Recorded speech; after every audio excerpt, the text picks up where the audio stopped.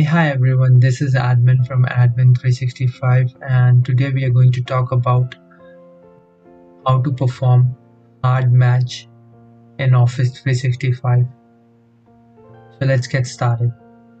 So I have all the steps mentioned in the notepad here and we will discuss them one by one.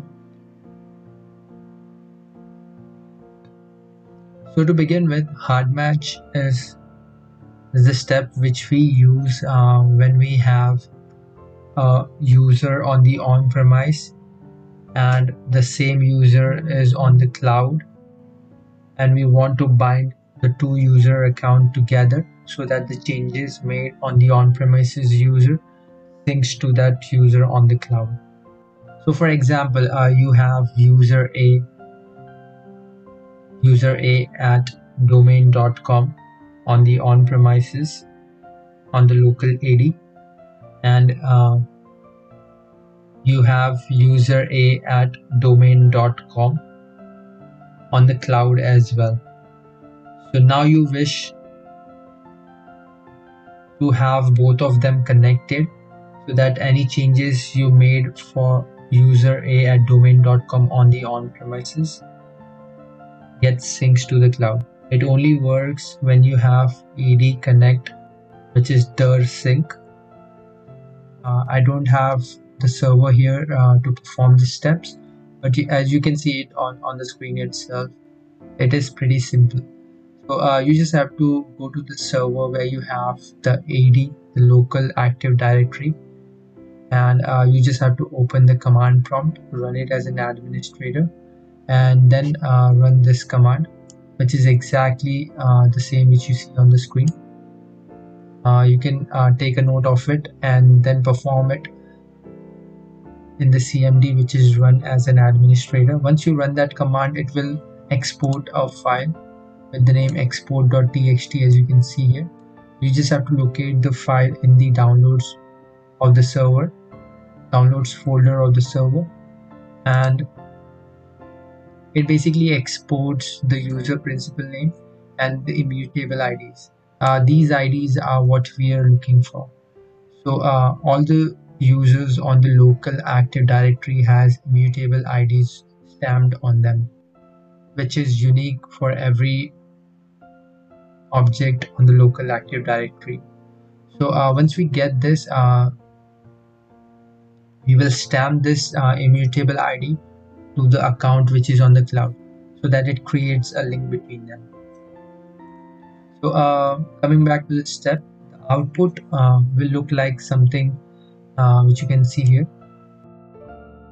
You will have multiple entries depending on the objects in the AD. Once you get the output, you can simply do a Control F, and as you can see, you can search for the user principal name, and once you have the user principal name, you will see the object GUID. So immutable ID is also referred to as object GUID, and the way to recognize it, you will see two equal to signs at the end. So if you see this under object ID, this is what we need. So once you have this for the affected user, you can just copy that. And so once we have made a note of it, we just have to stamp it on the Office 365 user. For that, you will have to open a PowerShell, run it as an administrator. And once we run it as an administrator, you have to connect it to Office 365 Admin Center.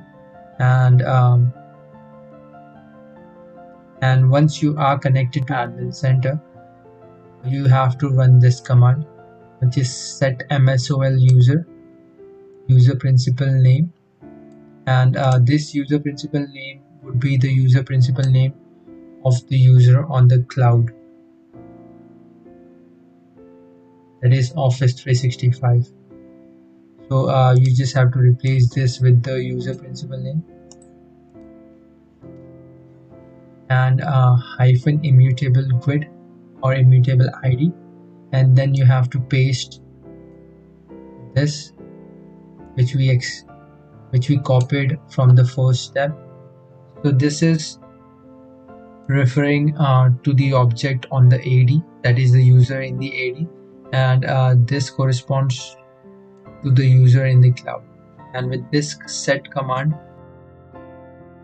basically stamps the immutable ID to the Office 365 user. And as you can see here, the user at domain.com is the UPN of the user who is in cloud to which we want to sync the on-premise user to. And once you have done that, once you have run the command, you just have to force the sync. You can run the command which is start-80 sync cycle, policy type, initial or delta. Once you run that, any changes which you make on the user on the on-premise will reflect to the user on the cloud.